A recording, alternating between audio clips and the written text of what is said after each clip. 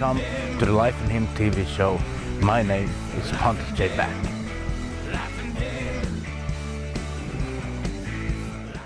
Hold your life in Him. My name is Ashleydawn Wells. I live in Fort Myers Beach, Florida. I am a preschool teacher at my church. I teach 3-year-olds and I teach 8 and 9-year-old little girls. And I have a ministry. It's called Inner Beauty 101. It's teaching women that their beauty comes from within and not from their outward adornment or anything that the world pumps through the media and tries to tell them that they need to have. God has already given them their beauty and it's from within.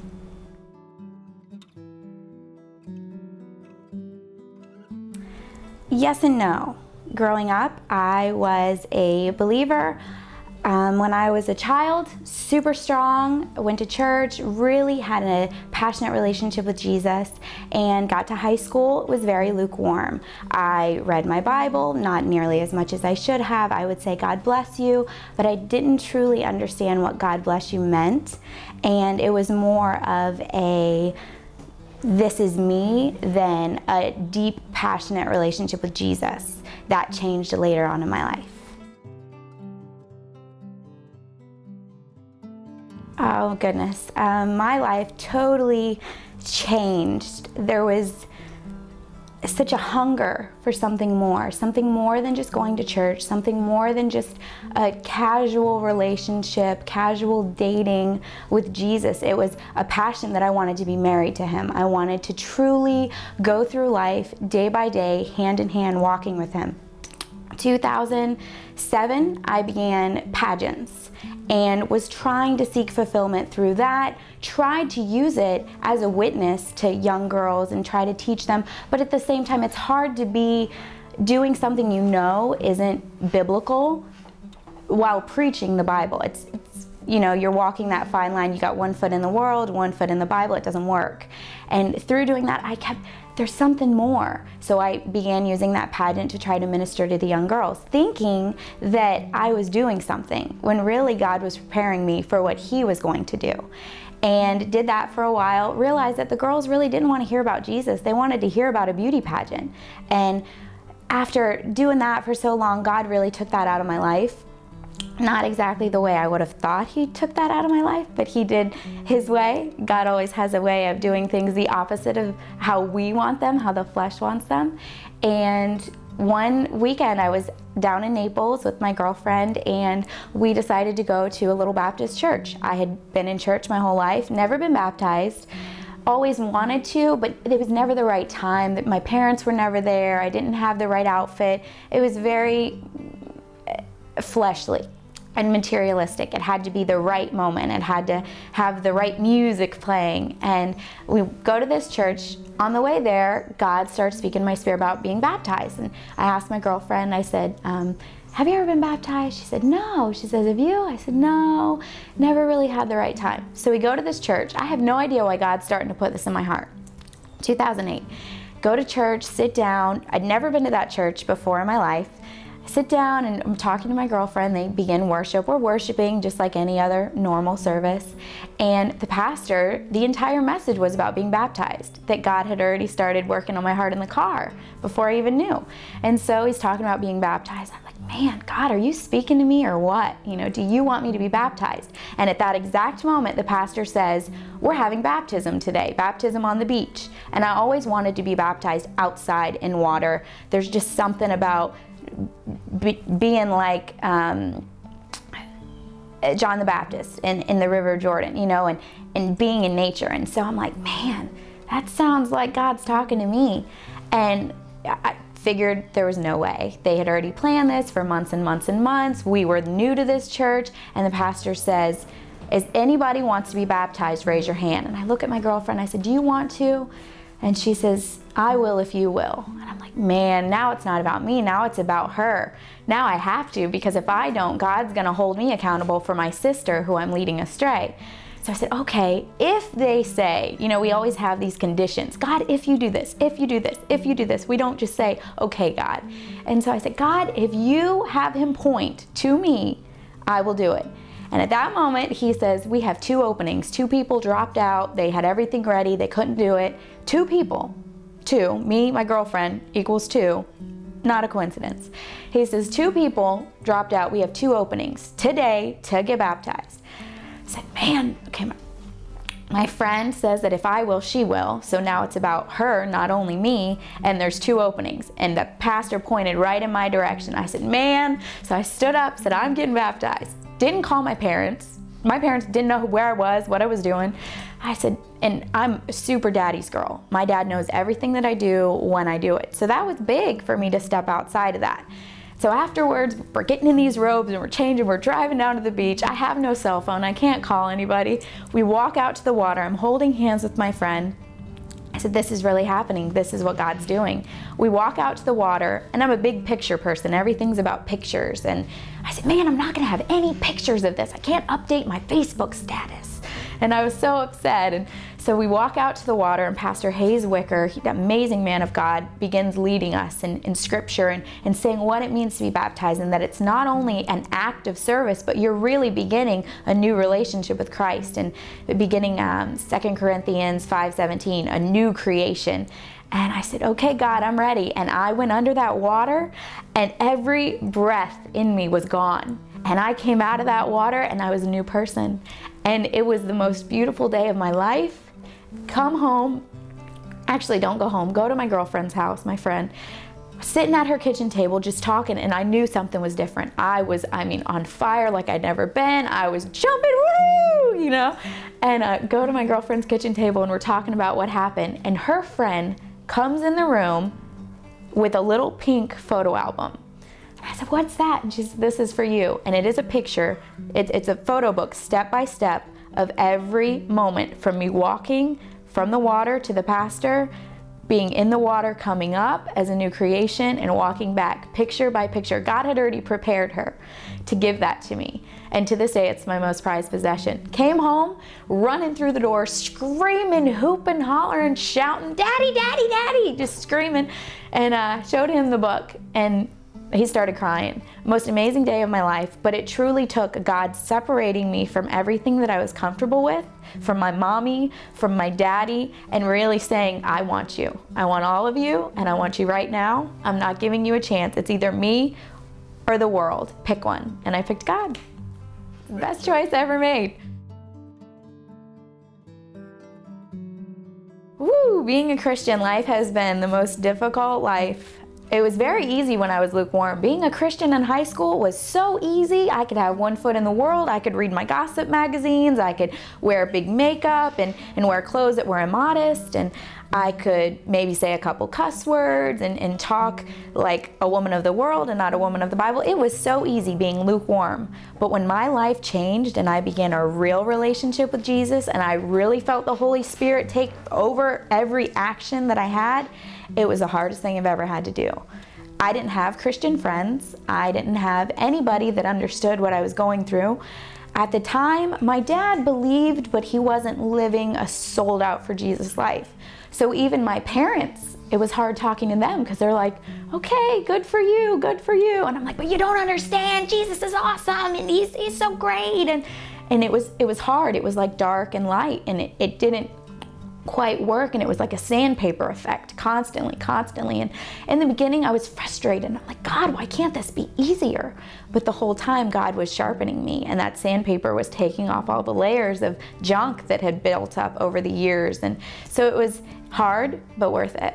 It still is hard. Every day is hard. It's a choice. Okay, am I going to live for the flesh, or am I going to live for Christ? Am I going to pick up my cross every day, and am I going to walk with it even when I stumble, even when it gets really heavy, even when it doesn't feel like I can carry it? Am I going to keep going, or am I going to say, Jesus, whatever, and go with the world and do the opposite of what Christ is calling me to? So it's very difficult, but it's worth it. Yes, I'm in ministry. I do several different things. I have a YouTube.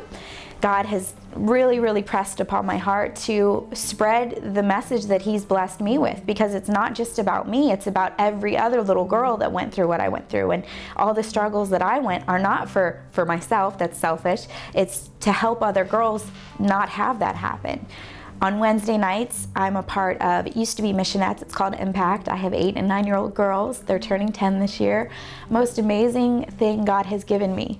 And in the past, God told me, well, I thought, it was not God, it was me, thinking pageants. Pageants were the way I was going to minister to these girls. And God said, no, I'm going to use pageants to change you so that you'll know what that worldly lifestyle is, so that you can preach to 8 and 9-year-old girls so that they won't make those same mistakes. And it's one of the greatest things in my life to be able to minister to my younger sisters.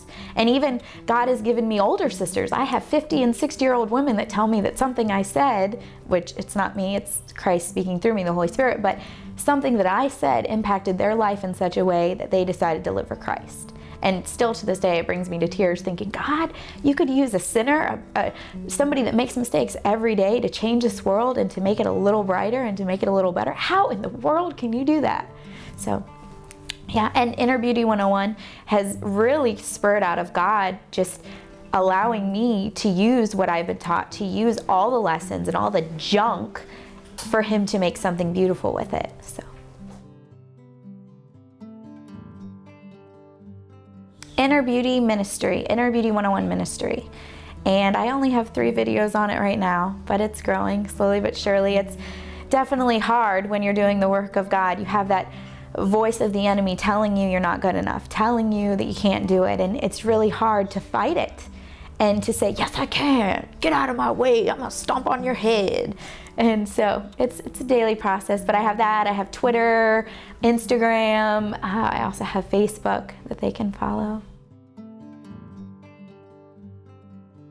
I definitely have a message for teenage girls of today and women and young girls that are reading these filthy magazines that are telling them the opposite of what God's telling them.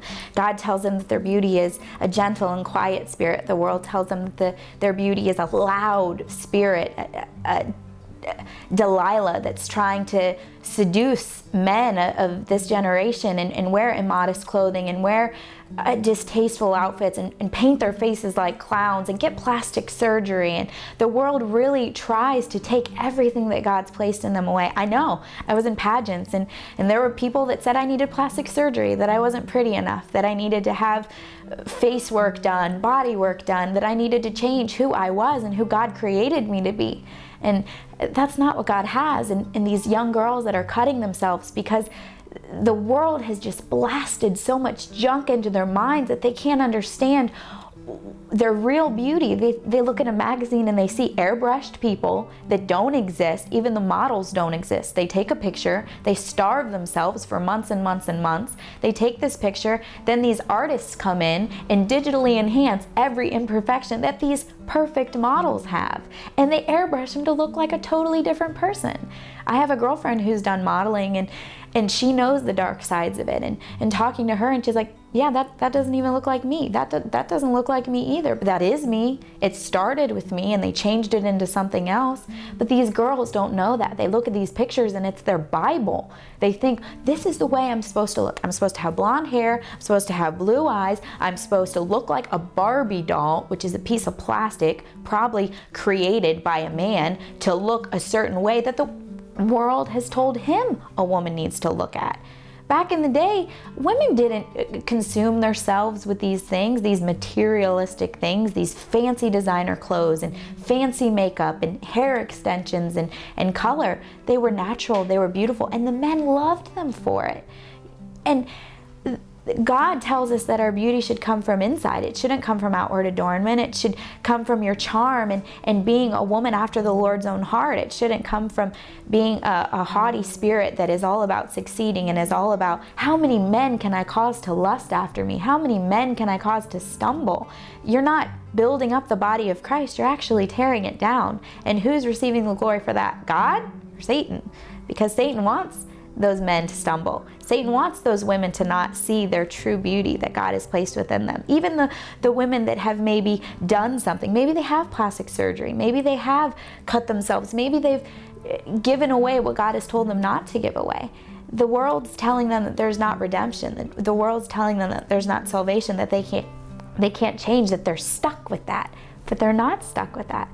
God is not a God of, okay, well, that's too far gone. I can't fix that. God's a God of, I don't care how far it goes, I'm still gonna fix it, and I'm gonna make it more beautiful than the world ever fathomed it being.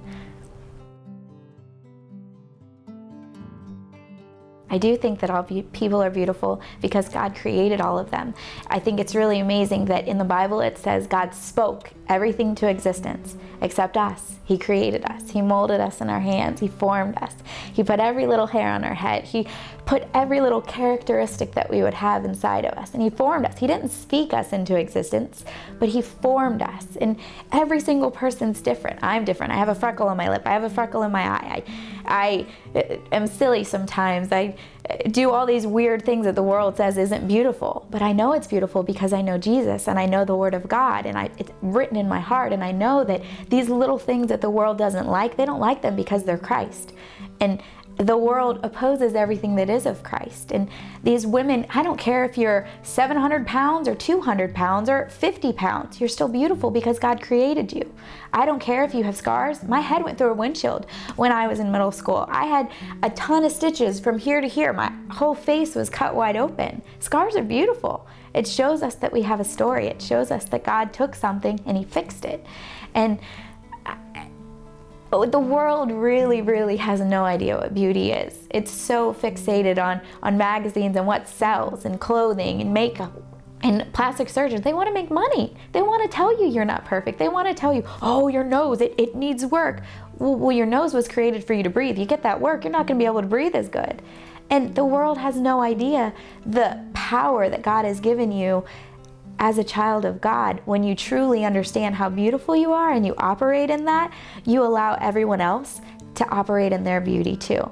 Yes, I do believe everyone is beautiful. No matter what they look like, no matter what they think of themselves, they're beautiful. And if they don't believe it, they need to open up the Word of God, because He'll clarify that.